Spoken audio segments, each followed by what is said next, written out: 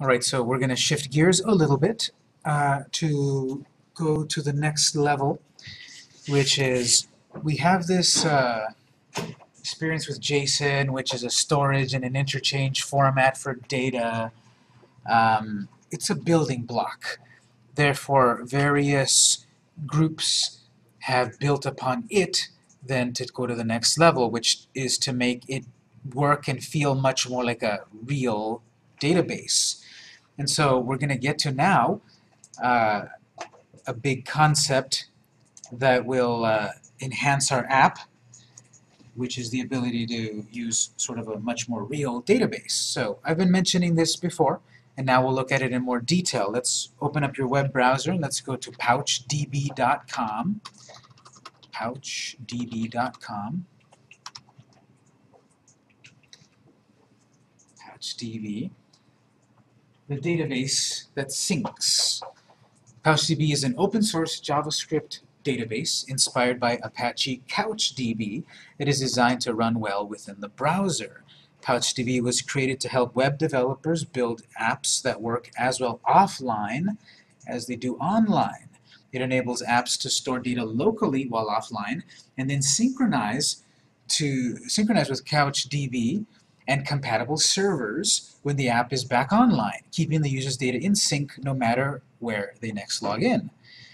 So with local storage, remember when we talked about local storage, that's a way to save pretty permanent data, but that's only really saving it to your device.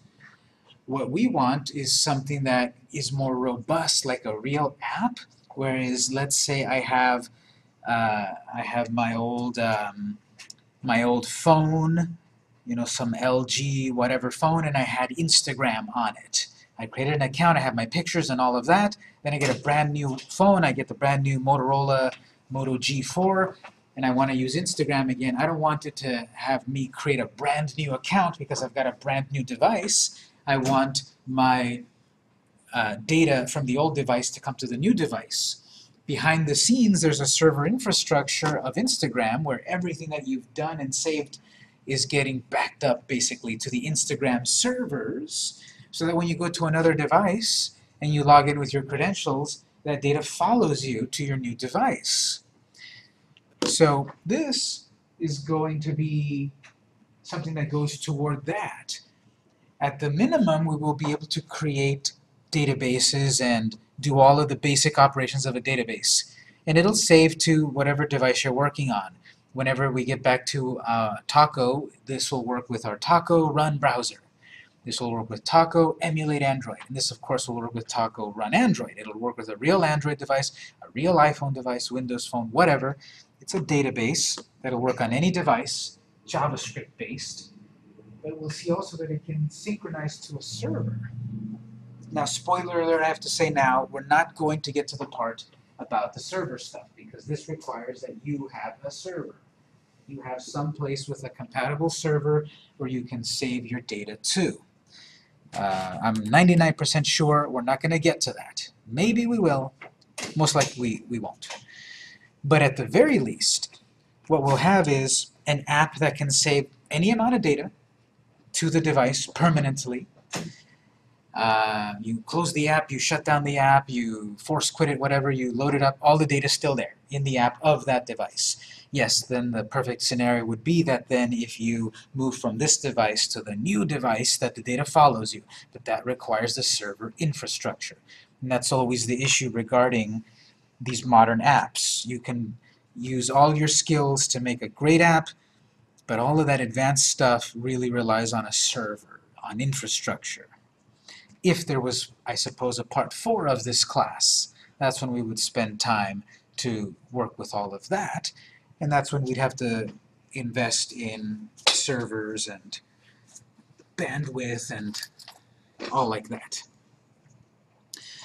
For us then, if we look here, this is the way that it works. Here's a very simple code snippet.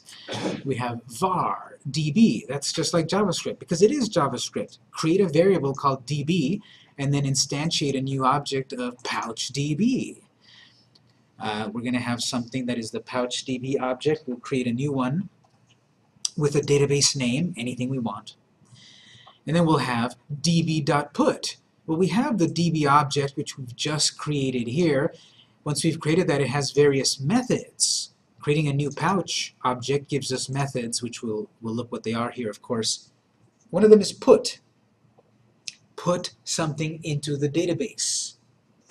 And this should look familiar here. JSON formatted data. Curly brace. Key value, key value, key value. Now I have, because this is open source, the people that run this, you know, there's a lot of people that help make this project. It's not one company that invented it and puts it out there proprietary. It's open source. Anyone can contribute. So I've spoken with the people that run this, and I've contributed here and there, and I've told them, you should update this to make it obvious that it's JSON, because what's slightly different than what we've been talking about?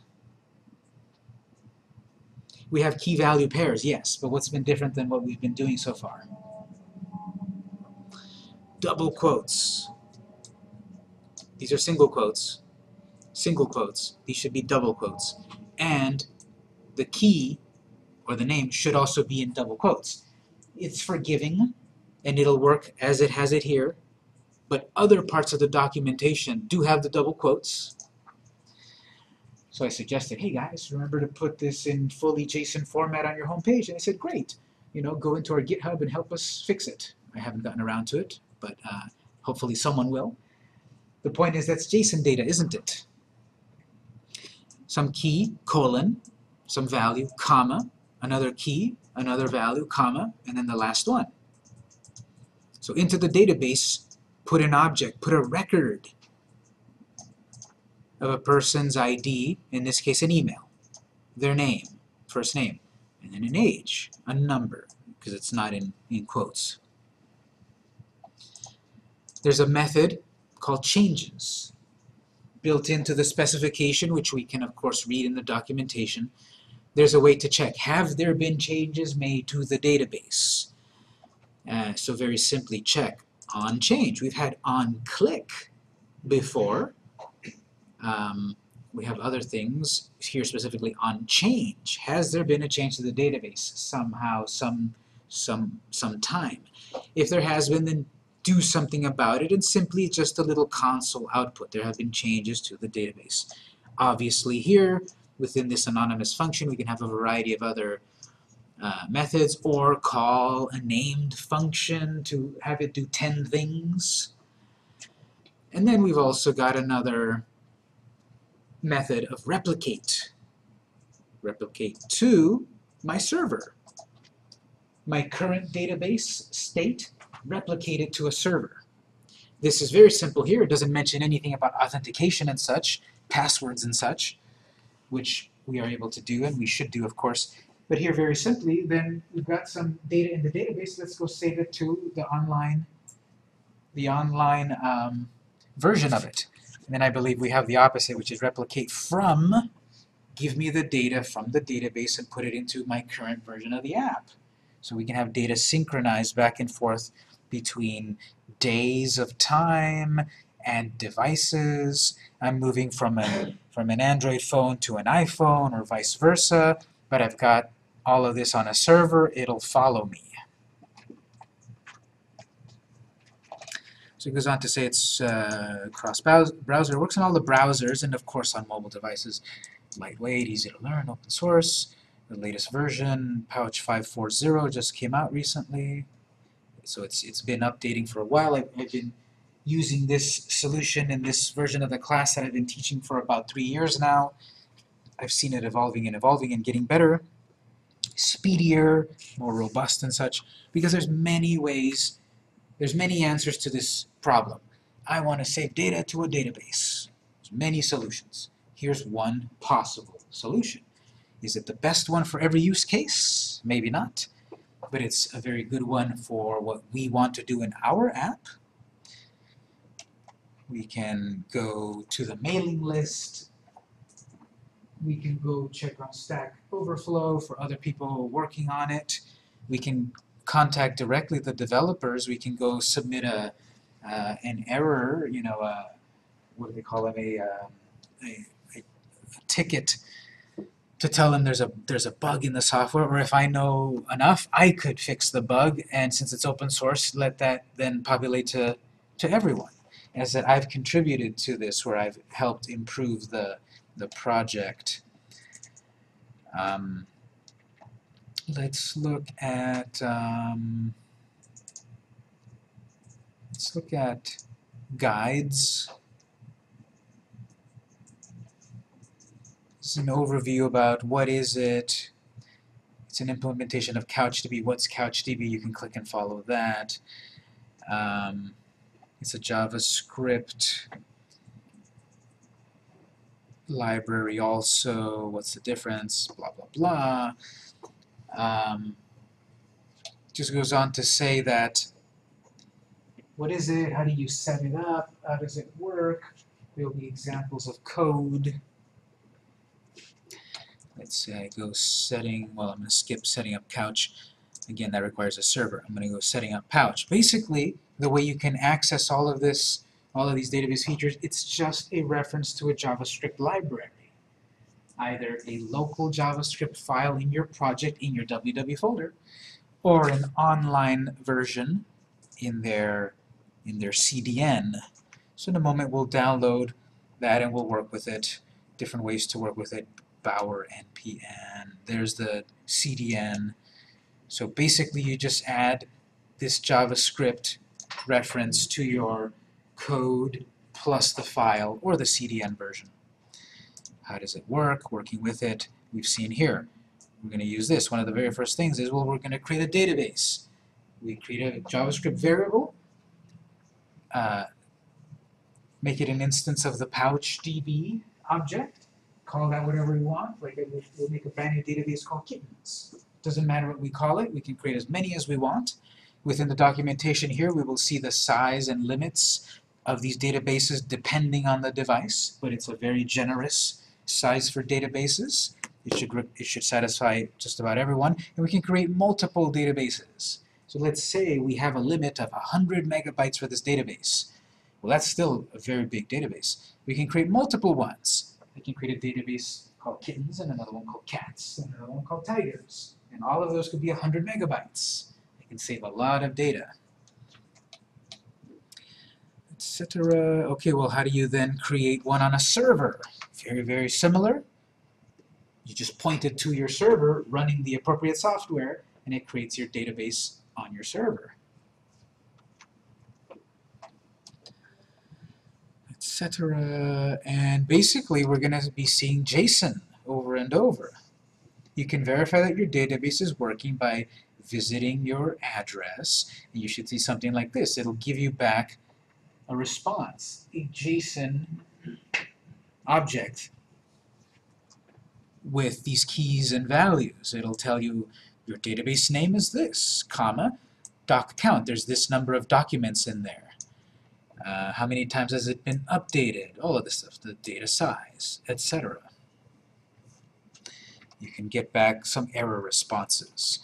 And again, the whole point of us talking about JSON is that so many modern frameworks and data-driven websites, data depositories, now have adopted the JSON format. We can go look up the Twitter documentation to be able to create a Twitter app.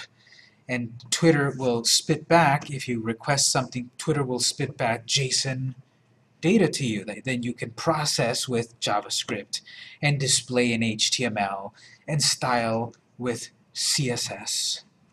It's just data. Simple text that then we work with to refine it.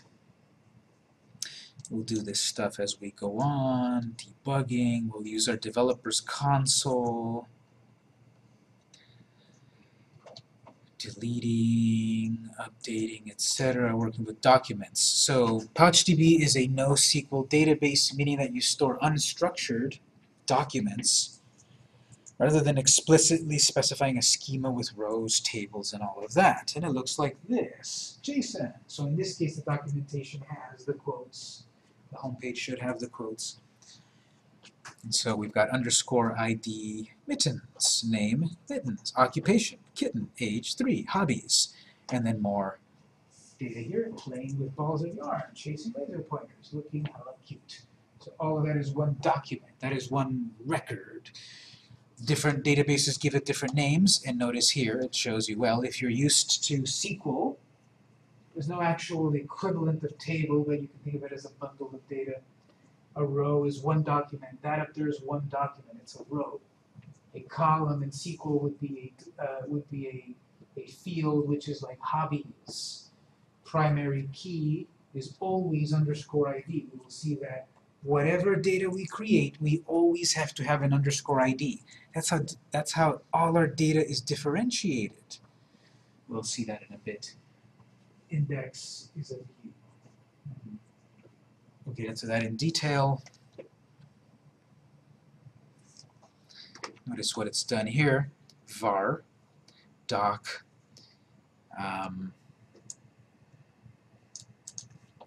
putting it in JSON format.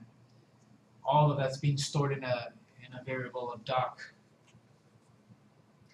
And then db.put. Put that doc with all of its data into my database. Easy as that. We've created a database, putting data into the database, getting data from the database. .get. Got a database. We want to get something from the database. Well, that's where that important ID comes in. Every document that we upload, every bundle of data, needs to have an ID to differentiate it. Nothing else in my database can have an ID of mittens. It has to have a different name. Which makes sense. If you try to create an account on Facebook and you're trying to use an email address that already exists, it won't let you. It says pick another email. Someone else already has that email. You can't use it on Facebook. Some piece of data has to be unique throughout Facebook so that there isn't, you know, cross collisions of data. So Pouch uses the reserved key of ID, underscore ID. So then when we need to retrieve the information, we use an ID, mittens, get. If we're getting it, then do something with that data, that doc. Simply here, give me console log output. And it'll just spit back everything that we've put into it before. Although, little typo there. Oh no, sorry, they have it backwards. Mittens and mittens. Yeah. It'll return all your data, tell you what you wrote, it'll give you back, here's your ID, and a revision field. Because the basic operations of a database would be to store data, retrieve data, update data. Maybe the name, maybe the age of that kitten needs to be changed. That kitten isn't going to be 3 years old forever. Eventually it's going to be a new age. And so we would need to update this document, this record, and so that there aren't conflicts in the data. There is a revision ID here of a random string of data to prevent collisions in your data. That'll make sense later. Goes on to explain what rev is. If you're trying to update documents without properly giving it a new revision, you'll get an error, meaning you're not doing it right. And it goes on to tell you here how to do it. We'll do it ourselves, and we'll have version 2 of the data. That'll increment as many times as we want.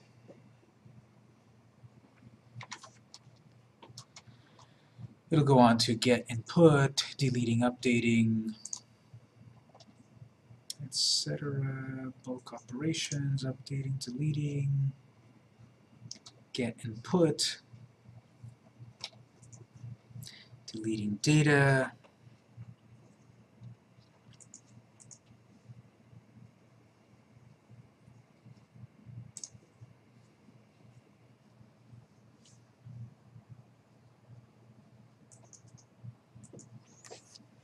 deleting a record or a document is basically db.remove required, well, what document are you trying to remove, and optionals are options and a callback.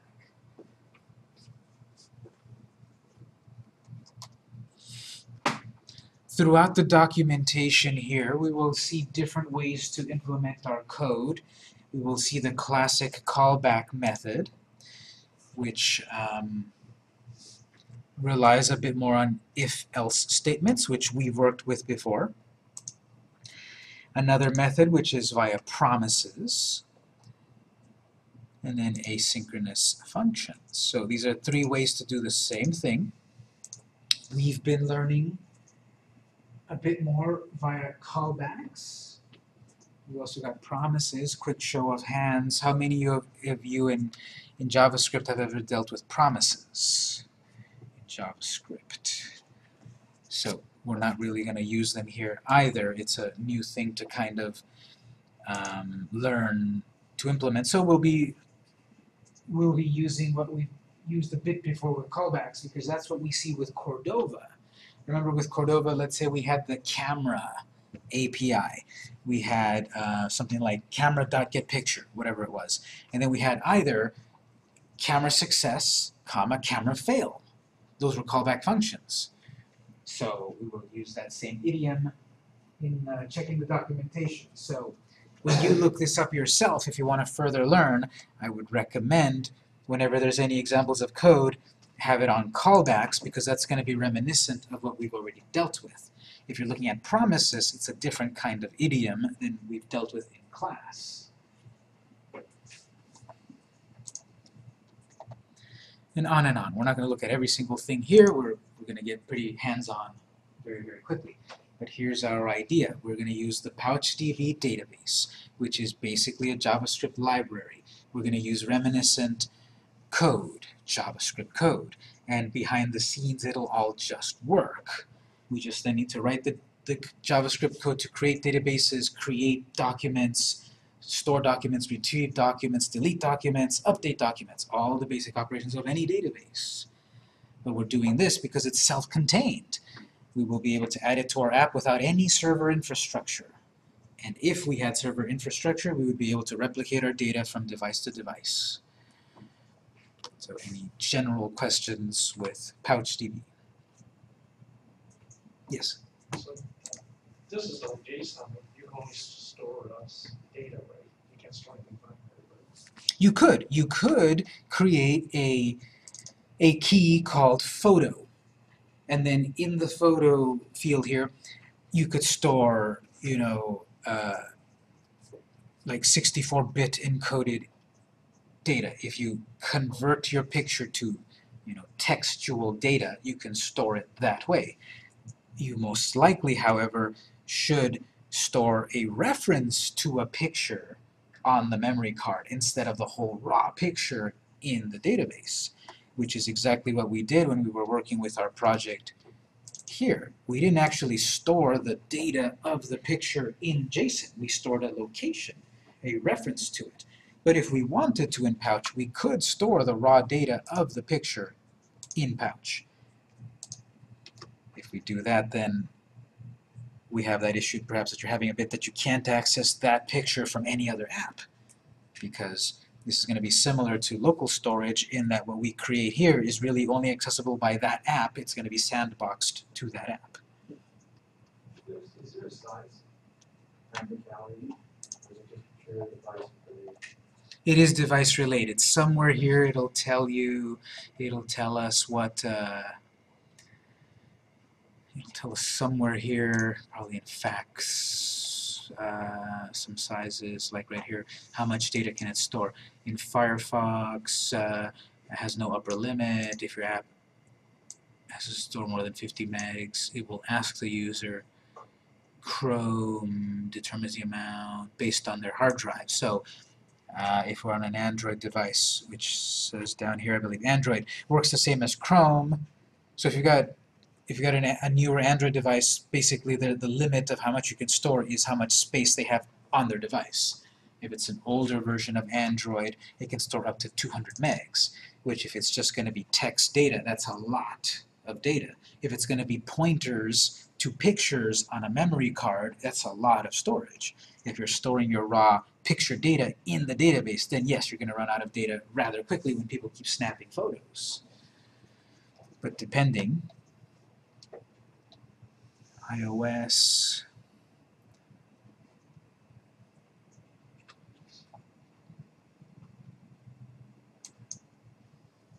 so mobile Safari, for example, seems to be in increments of 5 megs at a time. It'll confirm with the user, would you like to increase the size of your database?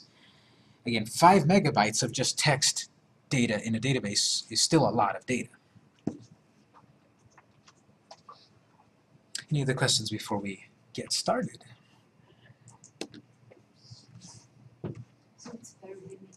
I mean, you cannot, like, if you have lots of picture, basically this PouchDB didn't work well. It basically is object, like create object, JavaScript object to hold all the data. Yes. So it depends if your phone have limitation of the memory, and the data cannot store the data much. Yes, but also think about it, if I have a phone and I have Instagram and I take 10 pictures every day, I'm going to run out of space anyway too on my device from Instagram. And any of my devices, if I'm saving the data to my device, I'm going to run out of storage on my device no matter the app. Those other apps, however, have the infrastructure of that Instagram photo got saved to the Instagram server. That Facebook photo got saved to the Facebook server. This, if we have the server infrastructure, we take that photo, we save it to the database on our server, and right there we'll have a terabyte of storage. We just create a link. Is that create a reference or put the link to the server?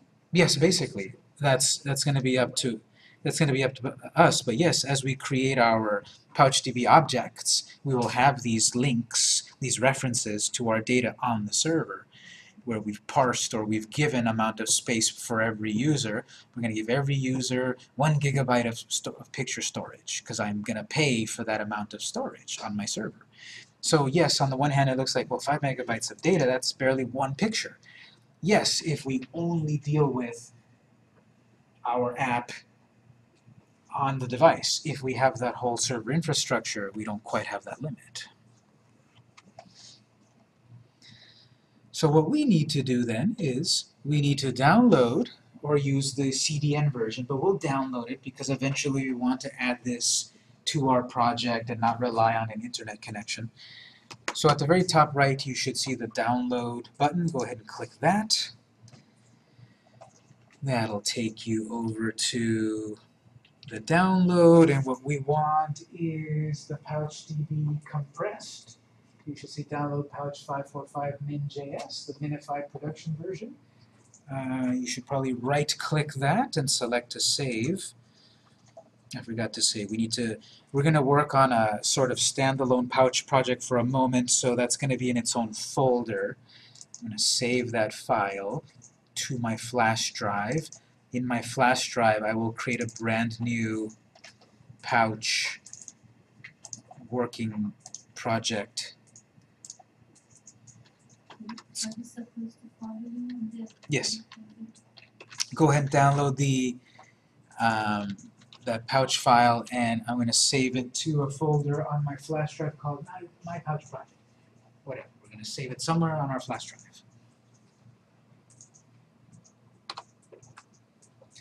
Make sure it's saving the Pouch 545 min.js file. Leave this window open for, well, I guess we don't really need it open, but we need to download that file. I've downloaded it to my flash drive. We're going to start with an empty HTML file.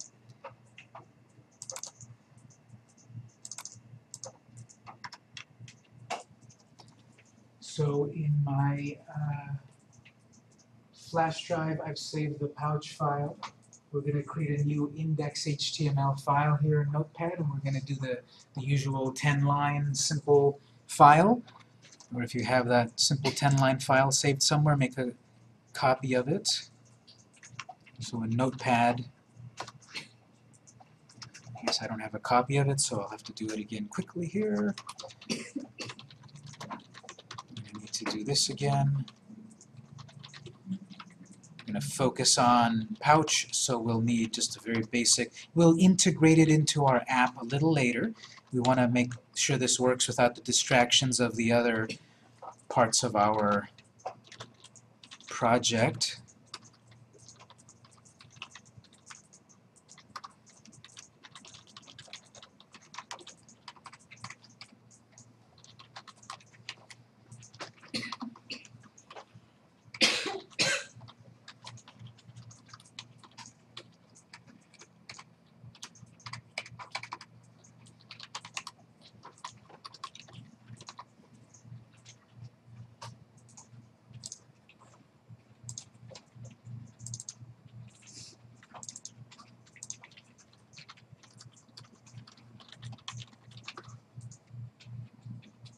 So there's our usual 10 lines. We've had some practice with that. If you don't have it, put that together quickly.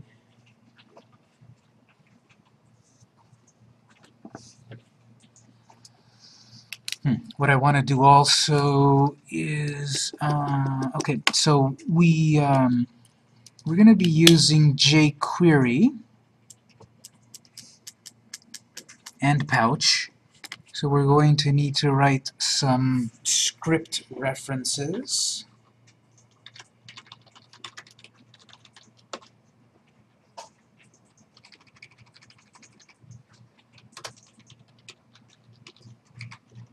Now, we need to go retrieve our jQuery library in a moment. And then we will need to reference the pouch library, which we just put into the folder. What's it called again? Pouch.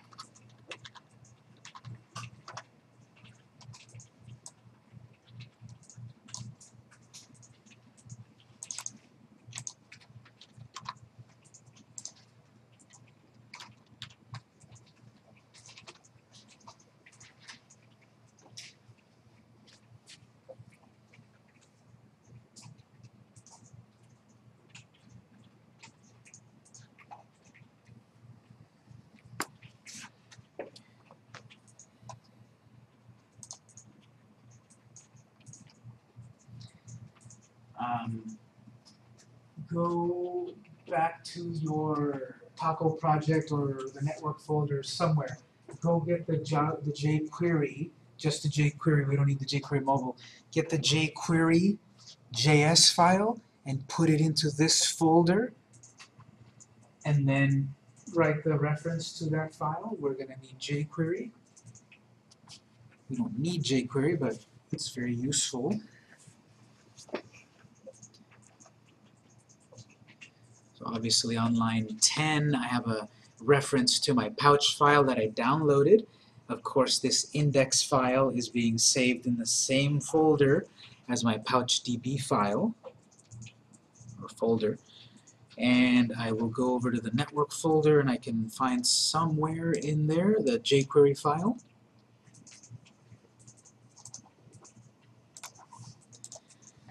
So it should be under the network folder.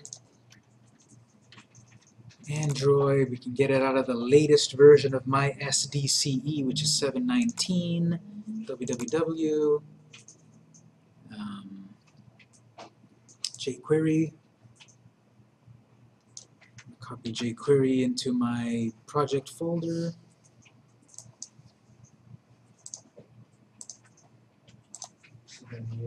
CSS. No, we only need the jQuery JS file. We don't need the jQuery mobile files yet.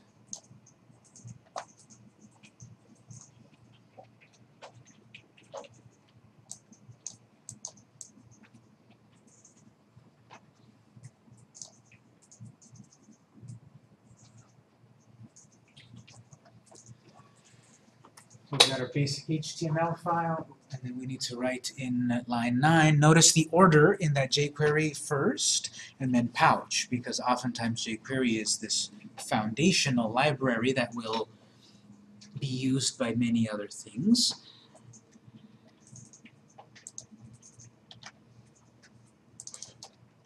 That should be that.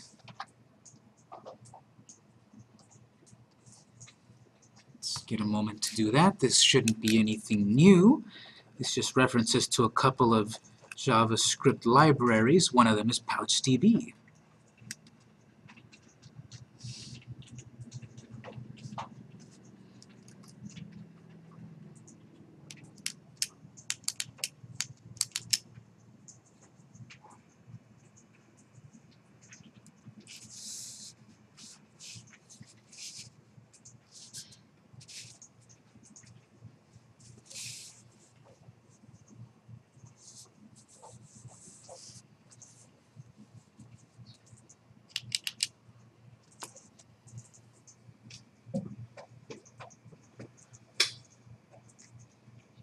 Nothing special happens if you run this. This one, we're going to be running this. We're going to get better results as we're testing this in Chrome. It shouldn't really matter, but we will see why, because we'll be able to see the data in the database a little easier in Chrome. So if you run this, nothing special should happen. You shouldn't get any errors. If you get errors, well, fix them. There's nothing complex that should be going wrong at the moment. There's our project so far. So the concept is that this will be integrated into our app, and what I want to do with our app is, well, we're building the unofficial My SDCE app.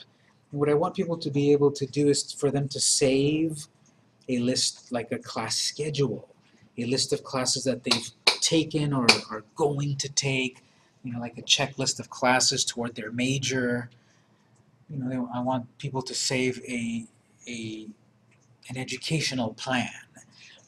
And so our classes are made up of bits of data. Who's teaching the class? An instructor. A title of the class. A CRN number. When I gave you guys the add codes, well, you've got a field here called CRN. Every class is differentiated with a CRN number. And so we're going to save those and perhaps more bits of data into Pouch. So that's how we're going to use Pouch here. We could, of course, further use it to store pictures, or let's say we wanted to set it up so that our app also allows the user to take a photo of something and save it in the database. And so we will have some user input. We will have a way for people to input their classes and the instructor and all of that good stuff. So we will build that in the body after H1. We're going to create a form, not forum, but a form. Input boxes, basically. We're going to create input boxes to have the user input various bits of data. Now, eventually, we're going to need this, so we'll just add it right away, just so that we don't forget. We'll go back to the form and we'll give it a unique ID. We want to be able to reference it via JavaScript, easier, or via CSS to style it. So we'll give it an ID. Why as opposed to a class doesn't quite matter. It's just some way to reference that form. ID, of course, assumes that you've got one of these forms, and I'm going to call it form class. This is an input for class information, and I'm prefixing it with form.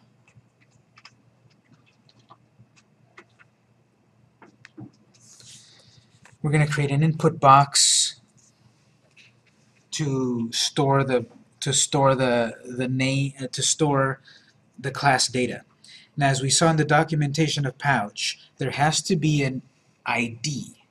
There has to be one item in our JSON object of ID to differentiate all records, all documents. So we will be using the CRN number of a class. This Android class has a particular CRN number that no other class has. So eventually we're going to be using that as the unique identifier. We will create an input element where a person can type in some text, so its attribute is of type text. This will be a text box.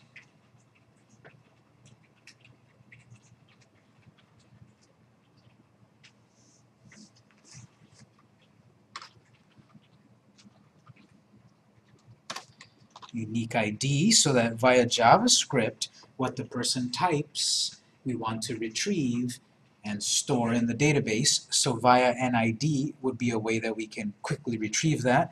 We'll call this CRN field. This field here is for the CRN, the unique identifier of the class. You save and run this. Just looks like that, a box. Not a very good box. The user doesn't know what it does. So what we'll do in backup here is we'll add another attribute here, placeholder. Not sure if I mentioned this one previously. This is a way for us to put in a little placeholder text in that box to guide people what to type here. Unless we program a way to capture the data that we want, anything can be typed here. It's a type of text, but numbers could go here too, and symbols and all of that. So if I use a placeholder, this is a part of a way to convince people how to type something here. So a CRN number looks something like this. It's in the format of 4 numbers and a letter. And that is just so that it'll show here. What do I type in that box? Oh, a CRN that looks like that. Obviously, then the person can type their own CRN number there, or anything they want, because we have not set it to only accept certain data.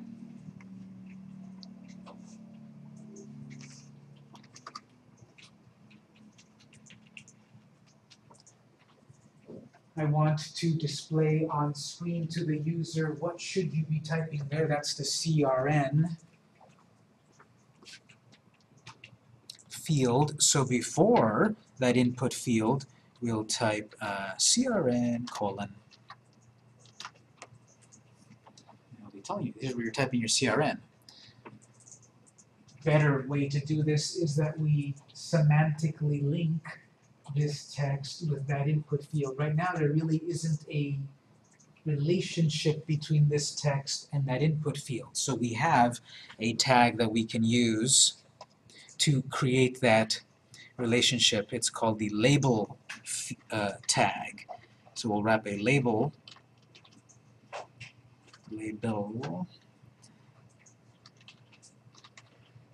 tag. It has a pair.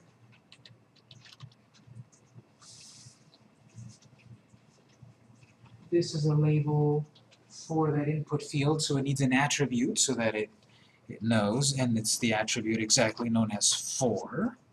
This label is for something. It's for that CRN field.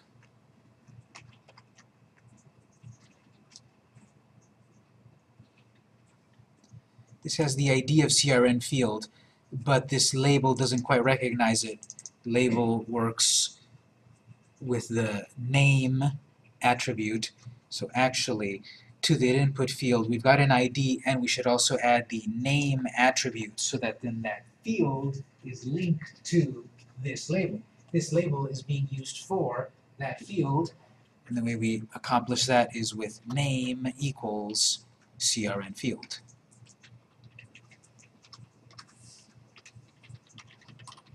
Use the same one. Now we've got something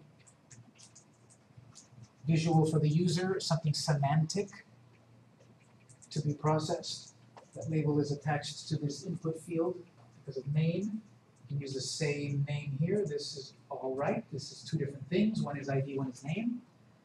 Placeholder. Placeholder text.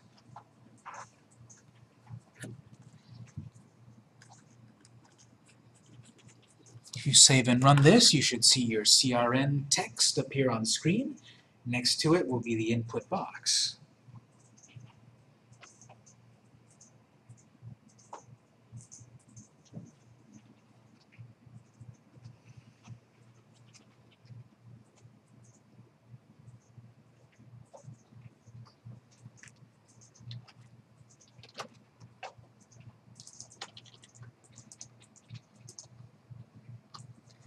We're going to create 2 more fields very similar to this. We'll save ourselves a lot of effort if you copy that line and paste it, because next what we need to capture is the name of the class. So again, this will be hard to show. It's a big line, so I'll try to zoom in a bit. The next thing we're capturing, instead of CRN, this will be class name. We're going to ask for a class name.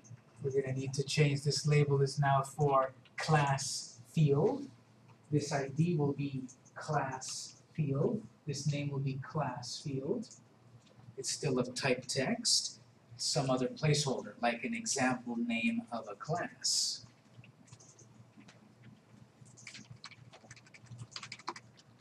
Class field.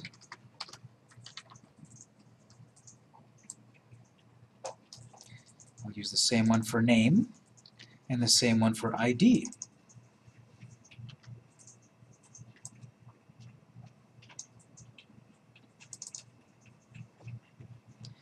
Example of a placeholder then is Android 1.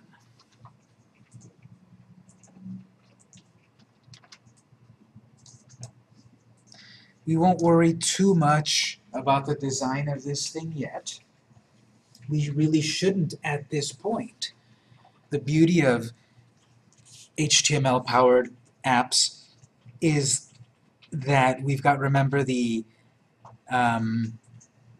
content layer, the presentation layer, the behavior layer. We've got the code HTML, which is all about its structure. We've got the CSS, which is all about the design. And we've got the JavaScript, which is all about the interaction. So don't worry that it's like this. You can put it in your own lines if you want, separate lines. Don't worry about it. We're going to do that via jQuery Mobile and CSS later. So here we're asking for the person to type in a CRN and a class name, and next we'll ask them to type in an instructor's name. So from the same little setup here, we will add another label and input. This one we'll call this instructor.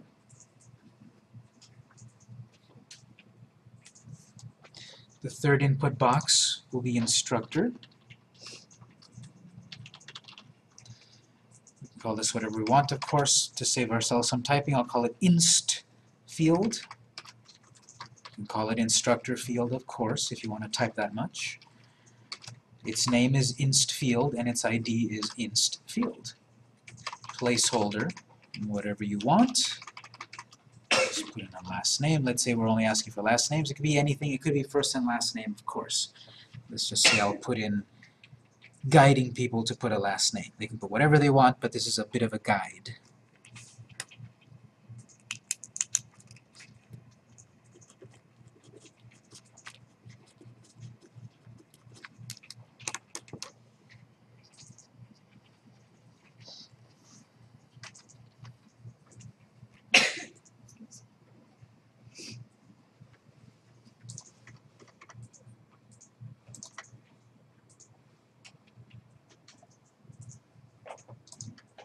Doesn't matter, of course, but what I can do here is tab these things a little bit just so that they're nice and aligned. Pretty code is nice code. Optional, but here what I've got, so yeah, just a little bit of tabbing right there to make them line up. Easier to read when I have to debug it.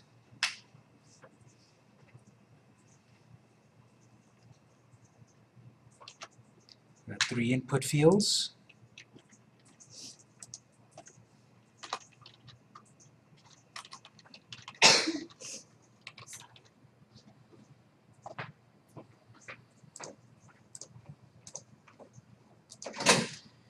Nothing will happen here without some sort of triggers. Nothing should happen without some sort of triggers. Simply, for example, buttons. Someone types something. Okay, we'll save this in the database, or delete it from the database, and such. So after those inputs still within the form.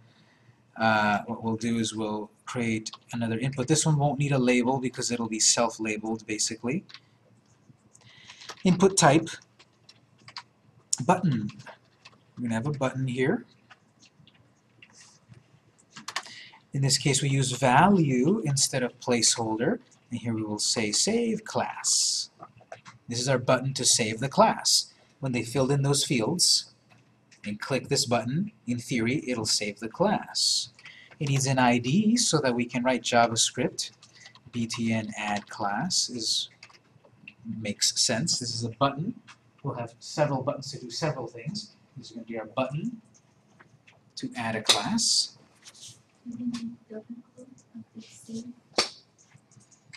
The open quote? Well, it's right here. Double quote, save class. Save, you could leave it as save. That'll work just fine. But definitely close that quote.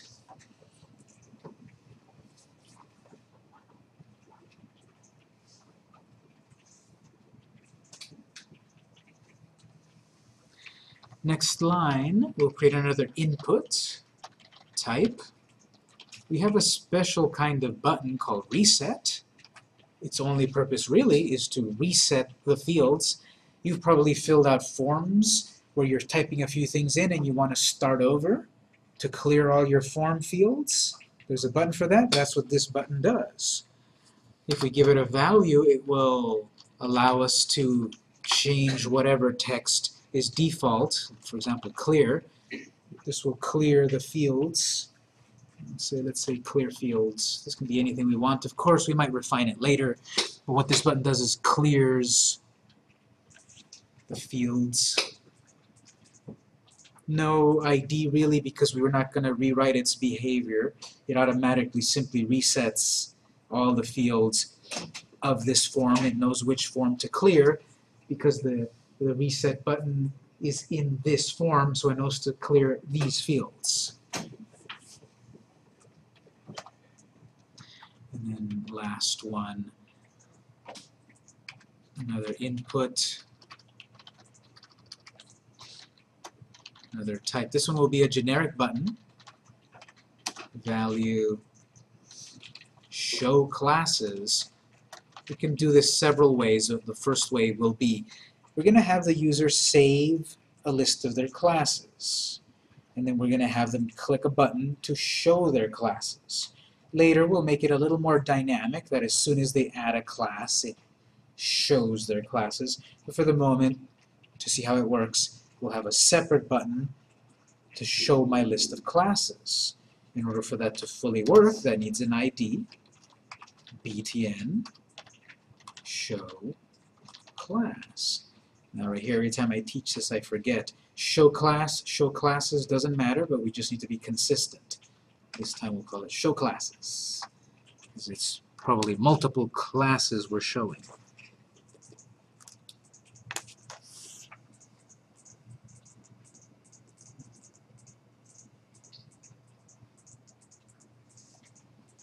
So 3 buttons.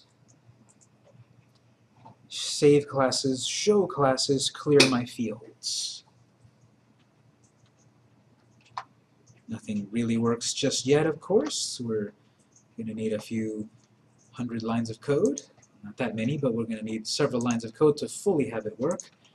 If we click that save, nothing happens. Show, nothing happens. Clear does work. It will clear your fields.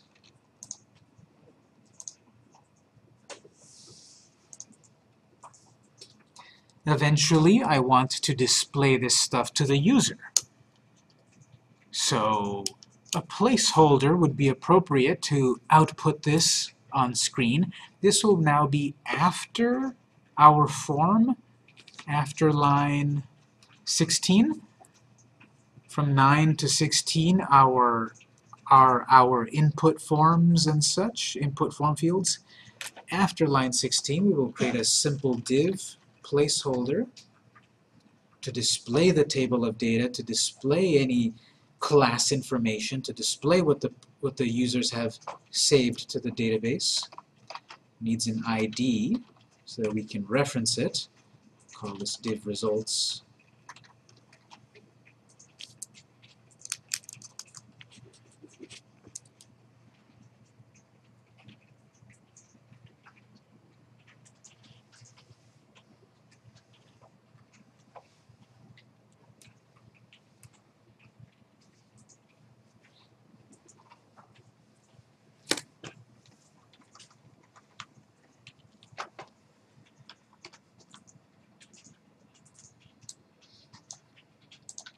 Got some input fields, save, show clear, nothing happens yet.